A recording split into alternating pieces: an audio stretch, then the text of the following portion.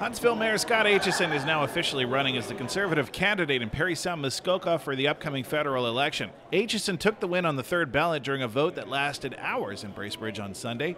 He says he's very excited about the new prospect this brings. It's been a long few months, but it's also been really quite exhilarating as well, getting all over the riding and meeting with people that I don't see very often anymore, and meeting new friends, and building a coalition of people across the riding has been really quite exhilarating, and I've really enjoyed getting to know the other candidates too. Of course, there were four of us running in this race, and all really good people, all really committed, and they all worked really, really hard, and they swelled the ranks of our party here in the riding, and they're all eager to stay involved and help out and make sure we win this riding and make sure we keep it a Conservative riding. As for his position as mayor, he has a plan in place for that. Yeah, I've said all along that if I was to win the nomination, I would take a leave of absence, an unpaid leave of absence. That's an important distinction. I would waive my salary.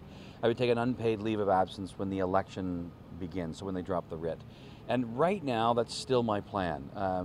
But I had a meeting with the deputy mayor this morning, and we had a good discussion about it. And her advice to me was, I trust your judgment, and if you feel like it's getting too busy, I'm ready to fill in at any time. So if you feel you need to take a leave earlier, then she and council have all agreed that they're there to support me and help me with that. So right now, that continues to be my plan. And then if I'm successful and win the election, the reason I'm taking a leave is I want to come back and chair one final council meeting and resign, and to bid my colleagues, farewell to that table, and just bring some closure to my time as my 20 years as a councillor and as the mayor. And so